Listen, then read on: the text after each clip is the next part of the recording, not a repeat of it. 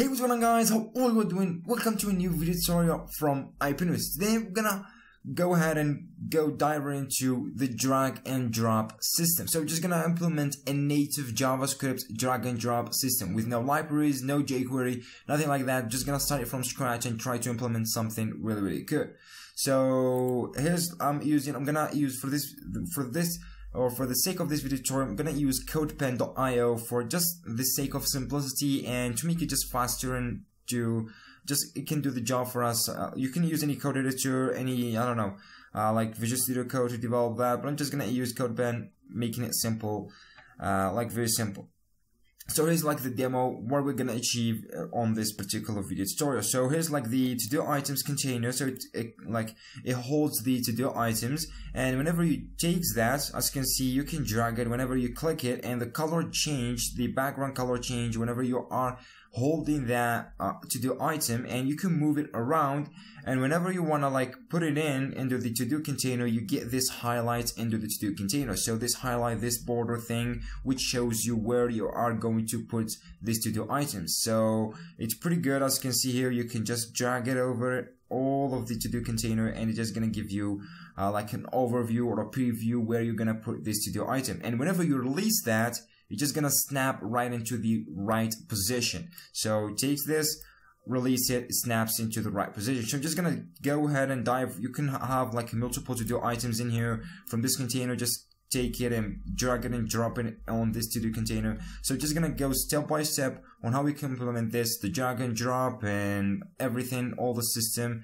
I'm just gonna start working on it from the code base. So here we're gonna start from scratch. Here I have an empty JavaScript code. I'm gonna start from the beginning, and here's our HTML structure. All it does, we have a container that holds it's the main container. Under that container we have two main containers. So the items container, which is this one, which holds the to-do items. The second one, which is the to-dos container, which has the highlighting thing and which represents our to-dos items container. So each one of these we have just header to shows the items, and the to-do header, and the second one we have the to-do item, which is this particular item, which we can actually it's gonna be the target, our target, where we can drag and drop and place it under the to-dos container. So here we're gonna start. I have a predefined CSS style, so you can find this in my my website under this particular tutorials, the written tutorial. So just go ahead under the description, you're gonna find the link, and you can just go ahead and grab this code or the style if you're really intending to use my style in here for your drag and drop system. But you can use your own, it doesn't really matter much. But here you can use the same thing. So I have a couple of things predefined, container, base container, and yada, a lot of things. So here we're just gonna start by the JavaScript code. So what we need is to reference these two containers, the items container and the to-do container. So if you can take a look into the HTML structure, so we can take and reference them. So here we can use the items container, which equals the document. So document.getElement since we are using the ID in here, which is items container. So I'm just gonna say elements by ID, and I'm just gonna say items container. The second one we're gonna reference is the to-dos container. So I'm just gonna say to-dos container, and gonna equals to the document again, document.getElements by ID. You can get the elements by class, but since they share the same class name, this is not really good to use classes for that. So here we are referencing them since we're gonna need them that much. Also, we need to use the to-do item or reference it. But before that, what we need is, let's say that we're gonna have a to-do item here. In this case, in this particular one, we have only one to-do item. Let's say we have a multiple to-do items, and what we need is to just go ahead and drag or hover and just put and drag and drop any item on this list. So we are not going to support only one item, we need to support multiple items. So for that, we're gonna need a loop, and this loop is just gonna go ahead and loop through all the items. We're just gonna reference in here, which has the to-do item class. So let's just go ahead and reference that. It's just gonna be the to-do item, and I'm just gonna say document get elements by the class name. So since they share the same class name over there, as you can see in here, so if you can take a look, under the class name, we have the to-do item class name, and if we have like multiple like to-do items in here, div containers, they're gonna share the same class name, which means this function is gonna return us an HTML collection. So an HTML collection, we can loop through it and we can access each item differently or separately. So we can do that and do a for loop, and this should probably be to-do items, since we're gonna like reference multiple items at once. And here we're just gonna need the for loop. So let I equals 0, I less than the to-do items dot length, and we're gonna have I plus plus, and I'm just gonna loop through each one of these. So here we have got the loop. We can now reference the one single item. So let me just collapse all of that so we can freely see my code, and this very important thing. So here we can reference that from this, like take this like an array, so you can reference it simply as an array, a normal array. And here we've got one single item. So what we need in the drag and drop in normally is we need to check for 3 major events. So 3 important ones. The first one is the click. So whenever we click that, we register this event or we check for this event. The second one is the click and the dragging, or the click and the moving, mouse moving. So this event also is very important. The last one is the drop, which we just the mouse button or the left mouse button up. So we check for this 3 like major events. So let's just go ahead and use that. So we can register the events under the items. So in here, so this one item or this to-do item, we need to register the event under that. So we can use the add event listener. So here we can add an event, and we're gonna use the mouse down event.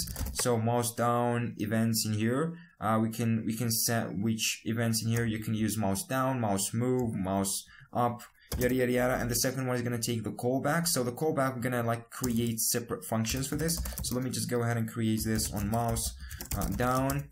And the first one is gonna take the JavaScript events. The second one is gonna take our item in there, and just gonna use that and all of that. So this is like the 3 functions that we need on mouse down, on mouse move, and on mouse up. They 3 of them takes the same parameters, the events and the item that we are currently moving. And here we just add the listener. So on mouse down, we just run the on mouse down and pass in the event and the item.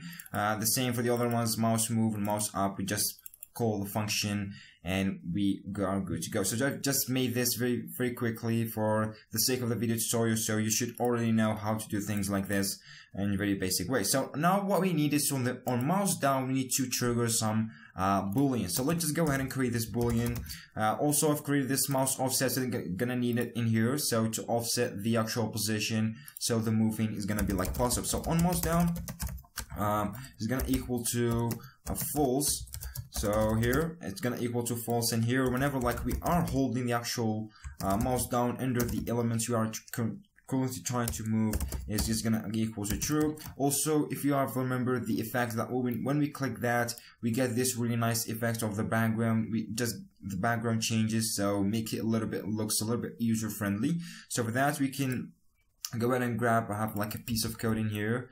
Let me just grab it in there, and here we're just gonna change the background color to this color, so we're just gonna make it look a little bit better. Now for like holding or keeping track of the offset, what I mean by the offset is whenever we click that, wherever the mouse cursor is, we're just gonna register the mouse cursor position, so we can hold it, and we can later on, whenever we need to move our item around the page, is we can use this item offset. So here we can use, or we can say mouse offset equals new object. The x is gonna equal to item dot offset left, so we can get the offset left, and we can minus it from the e.client x, and e.client x represent the actual client cursor position or mouse position, the x position pretty much. And the second one is going to be like the y item dot offset top, and just gonna be like the minus e.client y, and we are good to go. Now this should do the job perfectly for us. Also what we need into the mouse up is, as you can see in here, whenever I click that,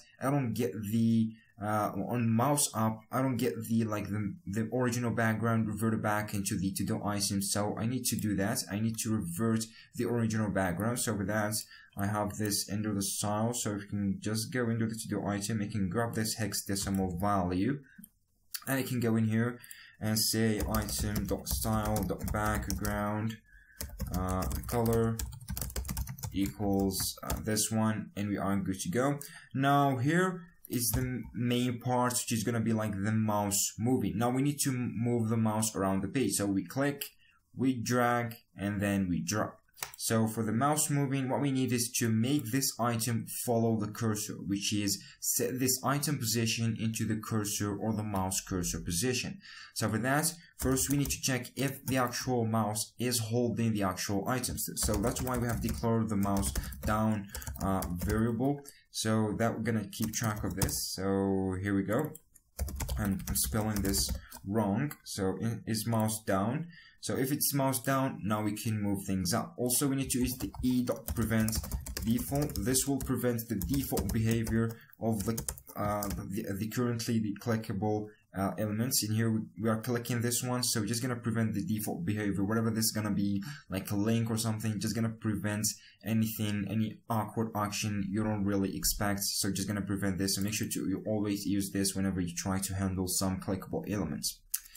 Now here under the mouse div, what we need to do is style, and we say the left. So this is how you change the actual position of an element, and also make sure to set the style of this or the position into the element's style to change it from relative to the absolute, so you can like actually change the actual left and top, which represents the left represents the X position of the element, and the top represents the Y position of the element. So make sure to trigger that. And here what we can say is e.client.x plus the mouse offset.x, and here we are just setting that. Also we need to use our plus pixels. Why we plus pixels? Because this returns a number, this returns a number, and this takes a string instead of a number. Also this takes a string plus pixels or centimeters or whatever like that. So we're just gonna plus that, and concatenating a string with a number just gonna return a new string. So just gonna assign a new string in there. Also need to take care of the top position, so we can say e.client y plus must offset.y plus pixels, and we are pretty much good to go. So this will reference the actual mouse Y position. So here we should be like probably good to go, and we can move things up. So let me just save things, and if we go ahead and like hold things up, hold the to-do item and drag it over the page, we get this really nice draggable effects in here. As you can see, whenever you drag it over the page, we get this really nice event. So here we can drag things up. Also we can drop it, but not actually, so we can't fully drop it, but you know, we can work with it. So to drop it, we can only change from is mouse down from true to false. So we can just remove the handler of the is mouse down to just set it to false in here. Now if we try to like move this, drop it, and here you go. Now you can drop it out of the mouse and drag it, put it whatever on the page position. So that was actually, guys, for this video tutorial. Also, we have like a couple of bugs in here. Happens, I don't know, very awkward bugs things. It just happens, I don't know why. So move, let me just move item.